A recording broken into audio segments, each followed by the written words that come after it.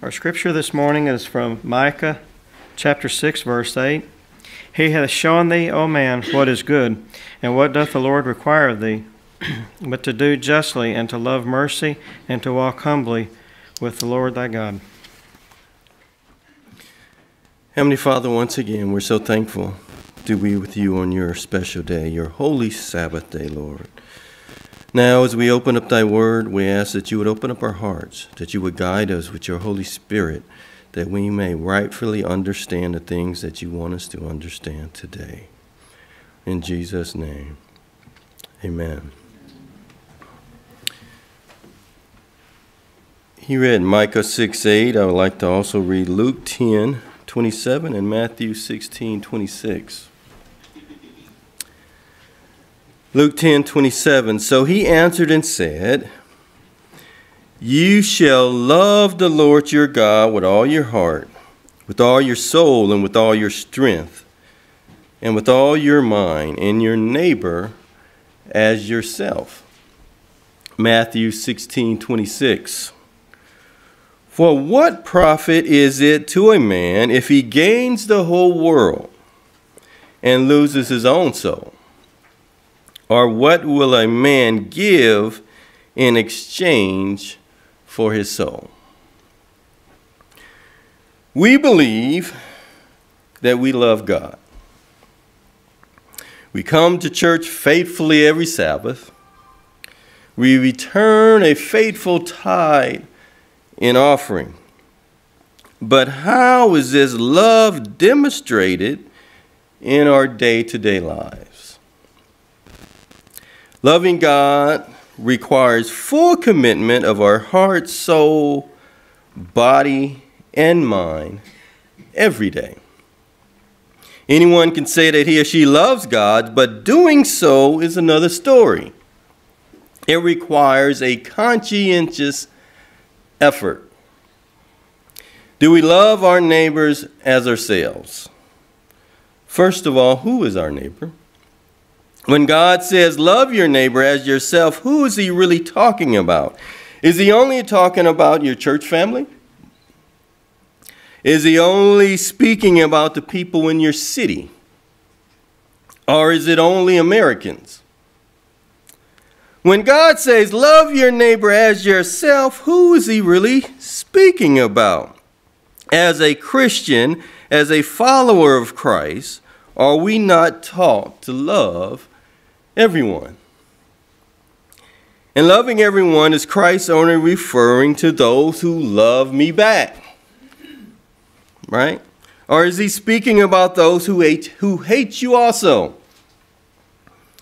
If we can't get how we are to love, to treat others right, we won't get anything right.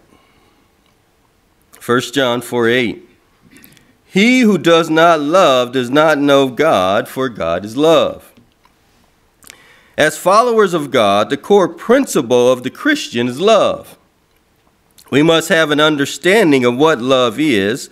If we cannot change our hate for others to love for others, as God has commanded, will we be found in heaven?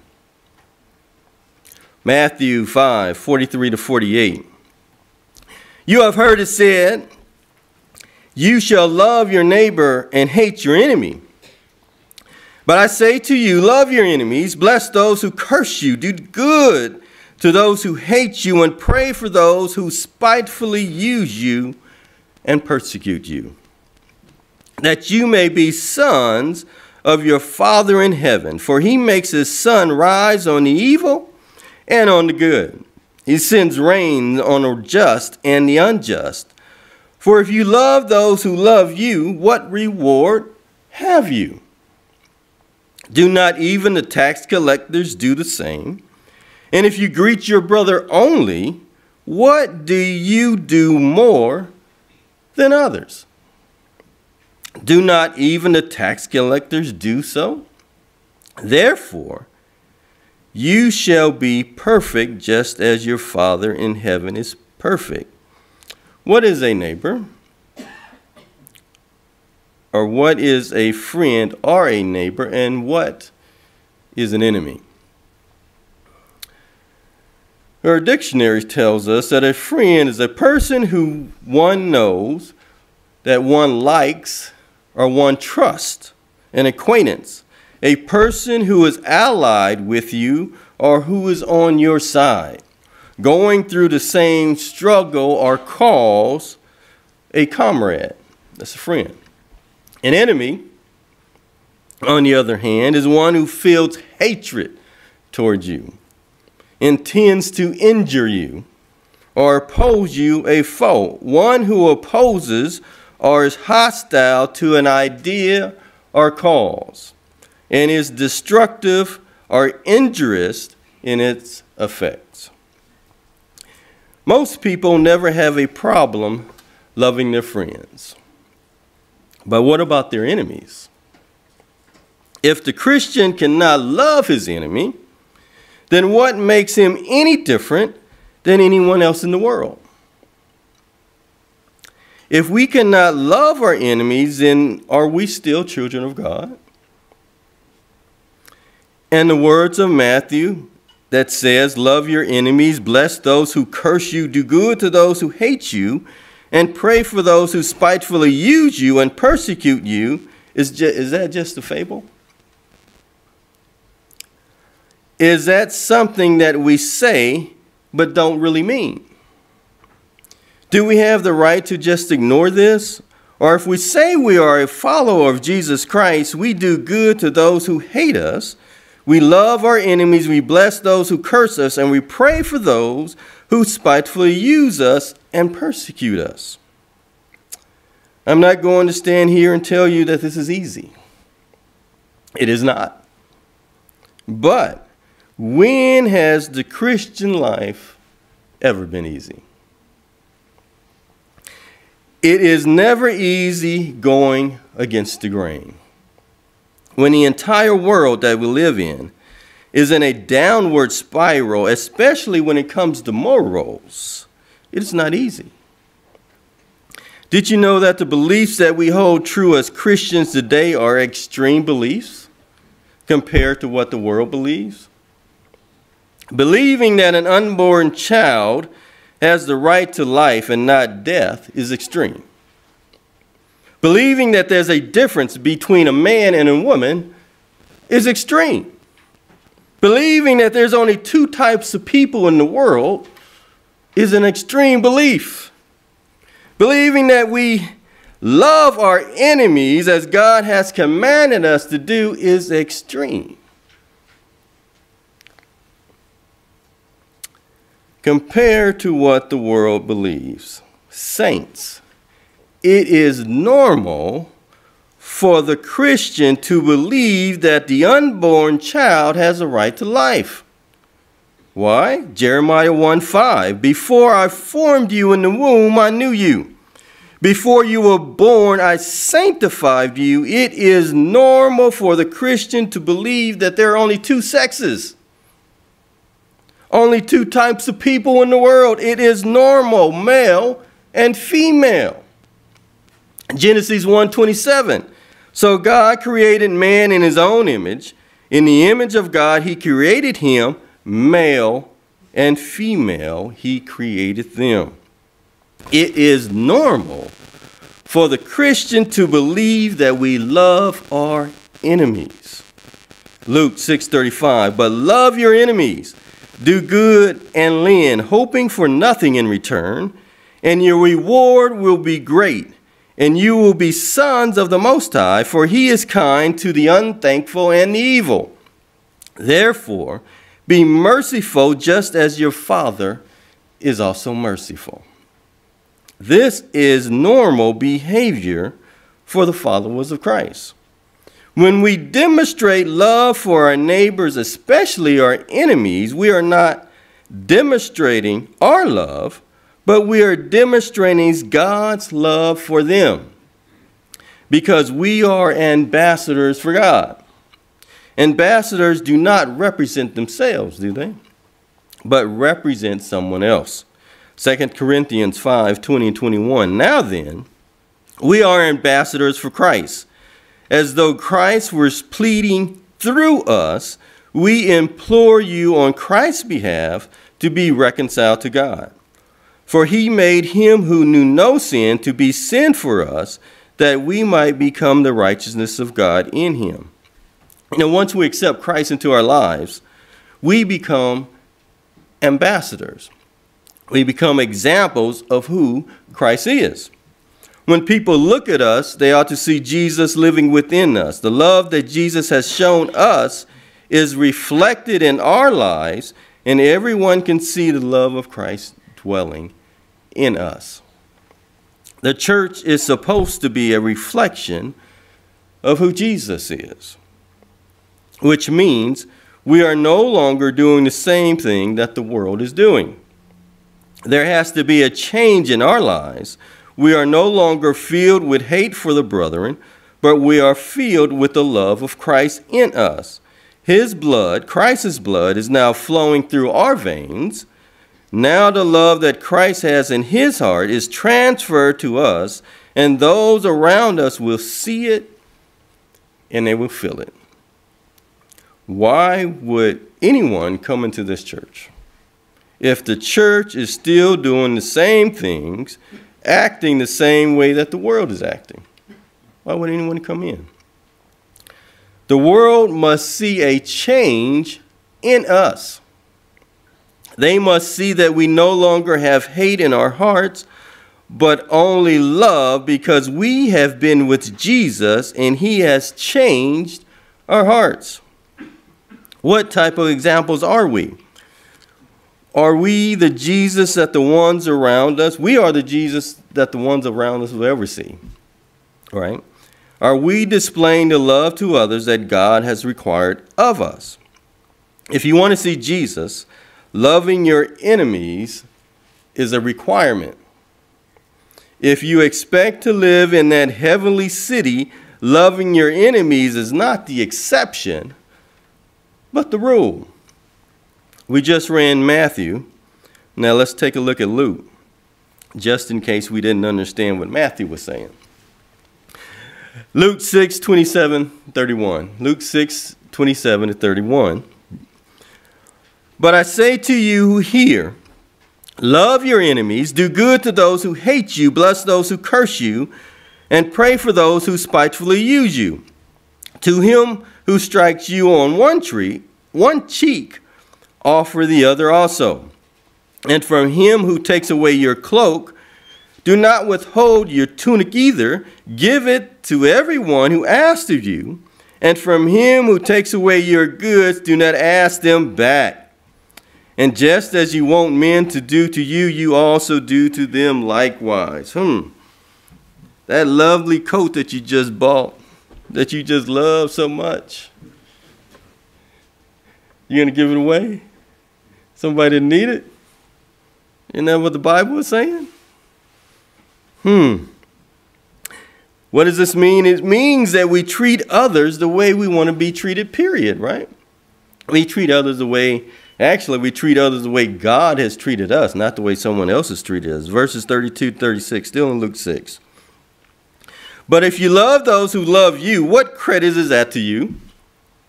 For even sinners love those who love them. And if you do good to those who do good to you, what credit is that to you? For even sinners do the same. And if you lend to those from whom you hope to receive back, what credit is that to you? For even sinners lend to sinners to receive as much back. But love your enemies, do good, and lend, hoping for nothing in return. You know, everyone has that family member that always wants to borrow some money from you. I don't have to say it, do I? You'll be like, when are they going to pay me back? Right? I want it back. What does the Bible say? Don't worry about it. Right? We're different. We're no longer like the world is. We're different because we have received Christ into our lives.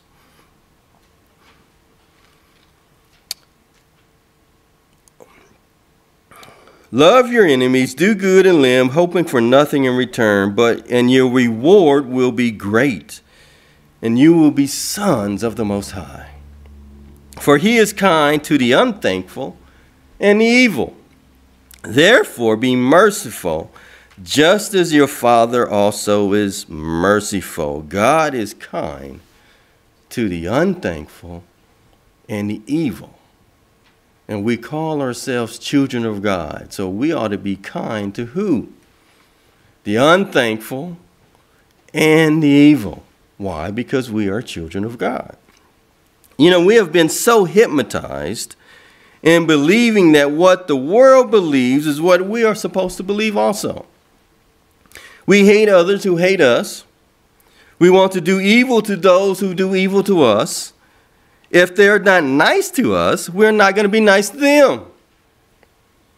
When has that ever been the life of a Christian?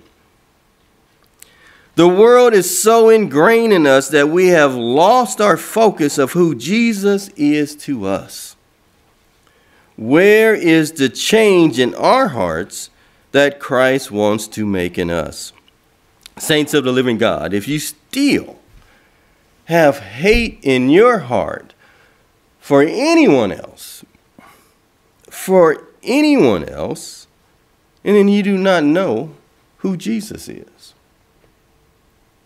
If you still have hate in your heart for anyone, Jesus has not found a place in your heart. The enemy, the devil, still has your heart, and we have to repent.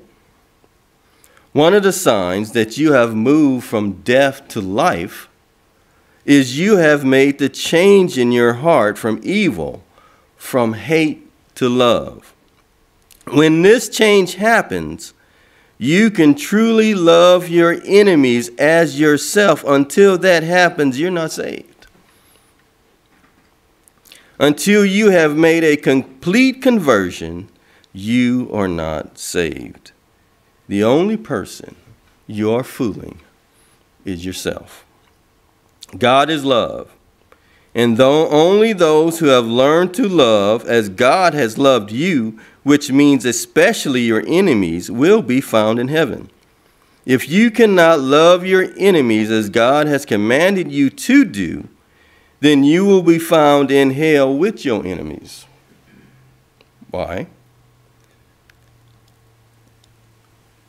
We have to let our hate go. We have to release it. Let it go. There will be no haters in heaven. Think about that. There ain't going to be any haters in heaven. So if we still hating on somebody down here, will we be found in heaven? That's, it's a simple equation. Loving your enemies is not about your enemies anyway. I'll let that sink in. Loving your enemies is not about your enemies. It's about you. It's about yourself. It's about who you are. And you have become in Jesus Christ. Does Christ love the evil people in our world? Of course he does, right? He died for the whole world, right? We know Romans 5:10.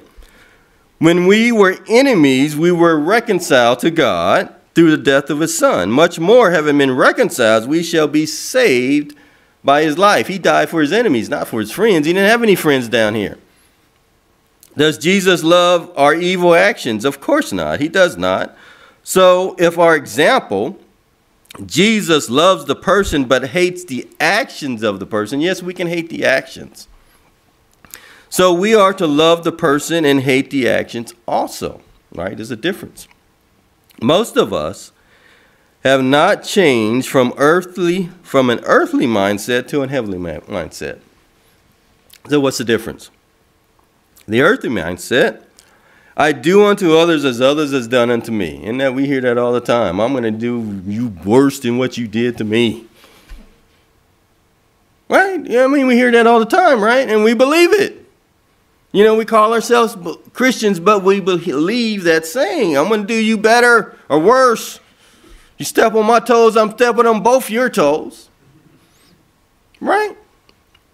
The heavenly mindset is I do unto others as Christ has done unto me. Right? That's the change. I do unto others as Christ has done unto me. Only God can remove, change, and get rid of our hate. God has sent his Son to change our minds, to change the way we think. So when our mind changes, our actions will change also.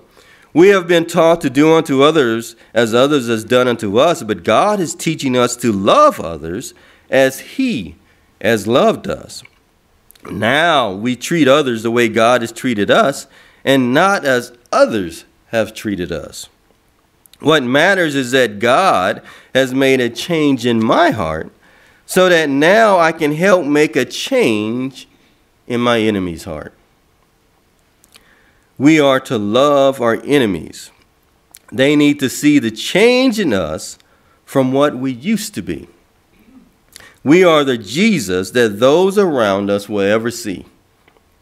Do we reflect the character of Jesus for them to see it? Are we reflecting that Jesus character so that our friends and especially our enemies see who God is, see the love of God? There will be no haters found in heaven. Hate is not a part of the kingdom of God. Only love is. So if you still have hate in your heart for your neighbor, you will not be found in heaven. There will be no hateful people in heaven. There will not be one person who hates another person found in heaven. The time for removing hate from our lives is right now. You know, I'm a veteran. But not just any veteran. I'm a war veteran. You know, I went to war. But you know, I was blessed. And looking back so much, I'm like, wow, Lord bless me, because I didn't have to kill anybody. Oh, I should have got an amen all over the place. I went to war, and God blessed me that I didn't have to kill anyone. That's huge. You know, and I was a young Christian at the time, right? Today, my mind said I'm a little more mature. I say a little more mature. I would never go to war to kill anyone. Today, I have a little more love in my heart. I understand a little more than I did yesterday. Today, I would rather be found with Stephen, who was stoned to death. I would rather be found with the other Christian martyrs of the first century to the present century who were killed and are still being killed for their faith in God, for their belief in God, for their love of the true and only God, Jesus Christ, the Son of God, and not for my belief in the United States of America.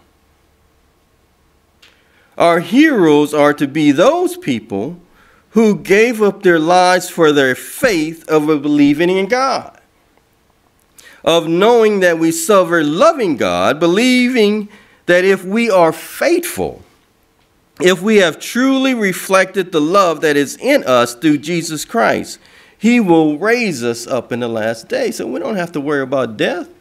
Death for the Christian is only sleep. Right? Death for the Christian is called sleep. Why? Because Jesus will raise his children up at the last day to live with him forever. 1 Thessalonians 4:13 and 18 through 18. But I do not want you to be ignorant, brethren, concerning those who have fallen asleep, died, lest you sorrow as others who have no hope. For if we believe that Jesus died and rose again, even so God will bring with him those who sleep in Jesus. For this we say to you by the word of the Lord, that we who are alive and remain until the coming of the Lord will by no means precede those who are asleep.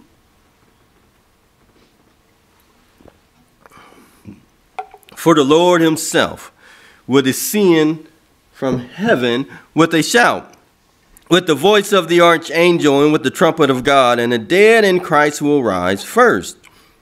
Then we who are alive and remain shall be caught up together with them in the clouds to meet the Lord in the air. And thus we shall always be with the Lord. Therefore, comfort one another with these words. Saints, if we remain faithful, God has promised us eternal life. Death is but a sleep for the Christian, for the true follower of Christ, because God has promised he will raise us up in the last day to meet Jesus in the air. You know, the time of trouble is right before us. Are you ready? Are you spiritually ready? If you still have hate in your heart, my friends, for anybody, then you're still not ready. You are not ready. Only those who have learned to love the way Jesus loves us are ready. How long have we been Christians, saints? How long? So why do we still have hate in our hearts for others, knowing what Christ has done for us? Romans 5:8. But God demonstrates his own love toward us in that while we were still sinners, Christ died for us. You know, growing up, my favorite movies were war movies. Today, my favorite movies are still war movies. But now, my favorite war story is Hacksaw Ridge. Hacksaw Ridge is a story of Desmond Doss. Desmond Doss was a young Adventist. He was a real Christian, a conscientious objector who refused to carry a rifle, and he served as a medic. Desmond was awarded the Medal of Honor, the highest medal you can be awarded in the United States. He saved approximately 75 men, both of the American Army and the Japanese Army. Those who were trying to kill him, he saved. Let that sink in a little bit.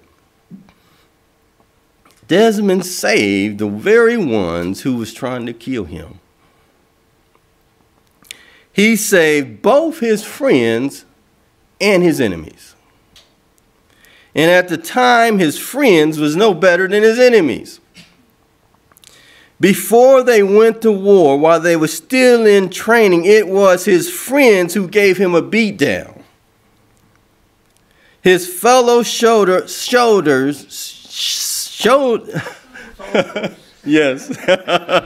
beat him to a pulp. His fellow soldiers beat Desmond to a pulp. With friends like these, who needs enemies? All because he refused to carry a rifle. But Desmond remained faithful. He continued to show love to his enemies and his fellow soldiers who were supposed to be his friends by saving their lives, and because of his faithfulness to God, he had a great impact on his fellow soldiers. You know, Desmond had a father who was in the army. And so his father put it in Desmond's mind that it was his duty to go to serve his country. You know, I can identify because my father was also in the army. And I can remember over and over again that he would teach us that we all need to go serve our country. And we all said we were not. I have 3 brothers. We all said we're not going, but one by one. My oldest brother went into the Marine Corps. My second brother went into the Marine Corps. My last brother, my youngest brother, said he was going, and I talked him out of it. And then later on, we both went. The saying is true. Teach your child in the way that he shall go, and he shall not depart from it. So I can understand Desmond, even though he has that religious background and understanding, because of the impact of his father, he went into the service. But he went in as a conscientious objector.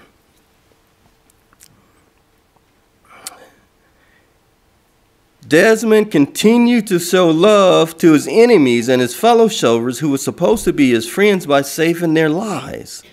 And because of his faithfulness to God, he had a great impact on his fellow soldiers.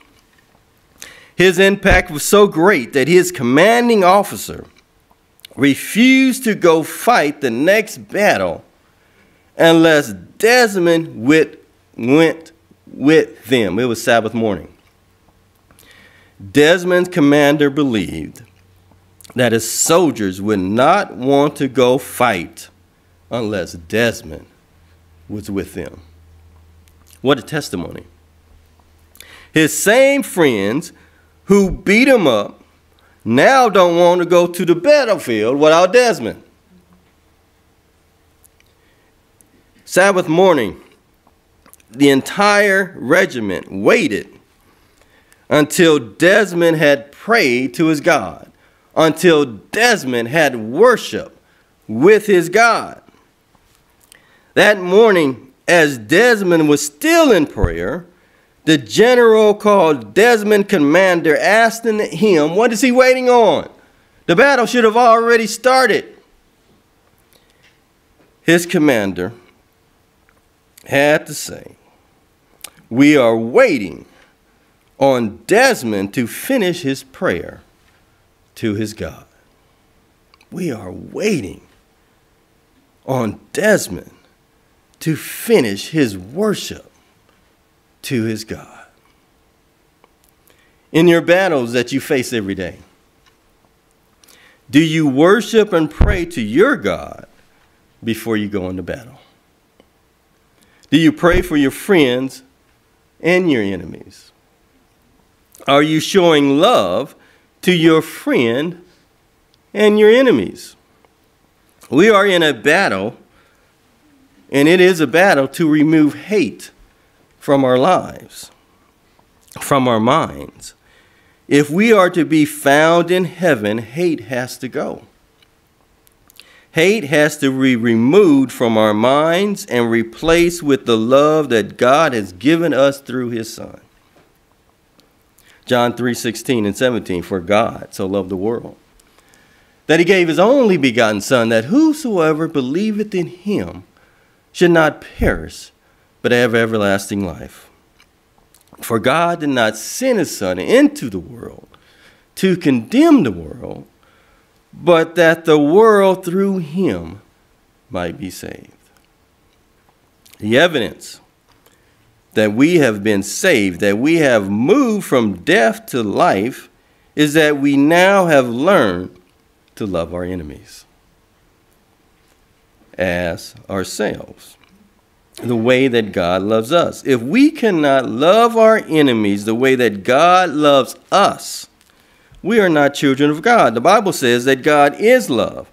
So if we expect to partake of and be found in God's kingdom, who must we be?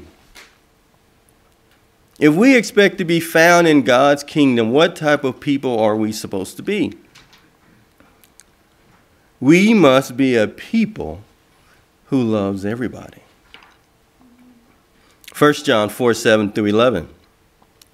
Beloved, let us love one another, for love is of God, and everyone who loves is born of God and knows God.